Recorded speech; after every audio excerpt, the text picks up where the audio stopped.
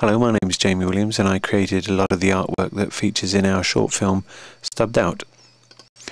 The first piece of artwork I created was the logo that features throughout the film of this cigarette being restricted by a stop sign. I wanted him to look mean and angry but also fun, and it's very much inspired by the Ghostbusters logo that features throughout that film. Having a smoking theme to the film meant that we could play with a lot of the design of the film as well, so consequently the film features a game show, and it was very clear early on that we wouldn't be able to build a game show set, so we decided to make a model. And then the good thing about making a model was that we could then replicate a lot of smoking imagery and incorporate that within the game show set. So consequently we have the ashtray with the contestants in who are standing by these stubbed out cigarette podiums, and the game show host himself is standing on a stop smoking sign, and the back wall behind him is a side view of a pack of cigarettes, which is another little subtle hint. And then the floor itself is a whole selection of money, of £50 notes in the colour schemes which feature throughout the game show set, like the red, orange and yellow colours. And then there's flames behind the ashtray as well, which sort of gives the impression that money to burn from smoking.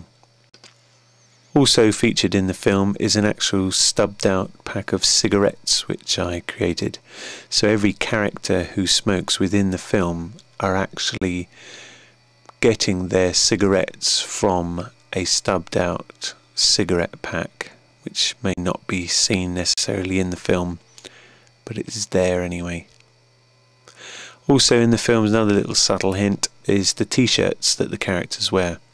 So our female character is wearing a sort of kitten skull and crossbones, with the crossbones actually being cigarettes. And then our guy who's driving the car, who runs over our hero, has a yellow t-shirt on with an ashtray pair of lungs full of stubbed out cigarettes. And then our hero himself has the stubbed out logo on his t-shirt.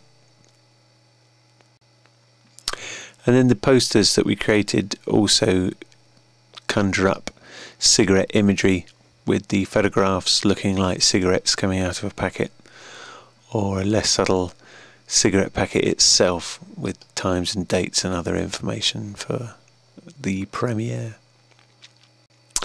During the writing in the early stages of the film, I also created a lot of storyboards, which, having seen the film, would show that they are very close to what we ended up filming. It does save a lot of time storyboarding in advance, especially with low budget filmmaking, so I tend to storyboard pretty much every scene.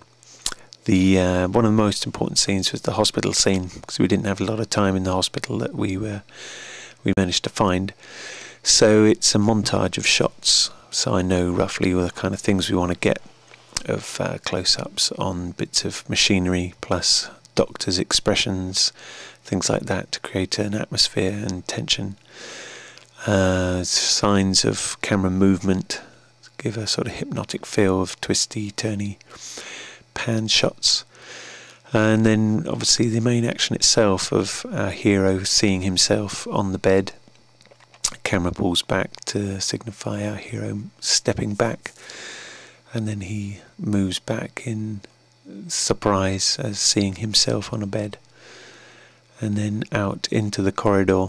So storyboard this very low angle of his feet entering shot, and then the tracking shot down through the corridor as he arrives at the light at the end of the tunnel, which should be provided by the TV in the top corner, which has our game show host presenting the Stubbed Out game show. And then of course our hero eventually starts having a conversation with the game show host through the television.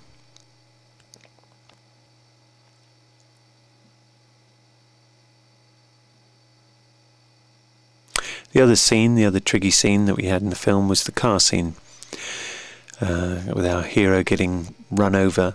It was very important to storyboard this to get an idea of the sort of shots we'd need to get the sense of pace, the sense of drama, and the risk of him actually getting run over. We did some test footage of this, so some of the early shots that we storyboard we didn't use, things like reverse camera shots, things like that.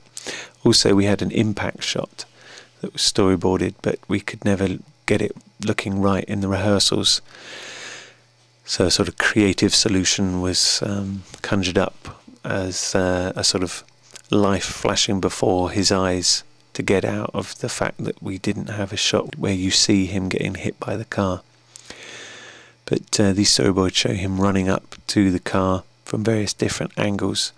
We shot all of the different angles but only used fragments of each one, of having him in shot running towards camera, have the camera being his POV, also close-ups on the driver, on his passenger, and then obviously the idea of his getting hit by the car eventually was just used from a shot inside the car where our hero was already lying on the bonnet, rolls up onto the windscreen and then down onto a crash mat on the road, with the right sound effect and cut in severely from the life flashing before his eyes scene. Gave a sort of close idea of what we wanted of him actually getting hit by the car. And then our driver comes out, throws his cigarettes away, and we pan round to see our hero lying on the floor, and then find that he's been killed and that he is, as the game show host says, stubbed out.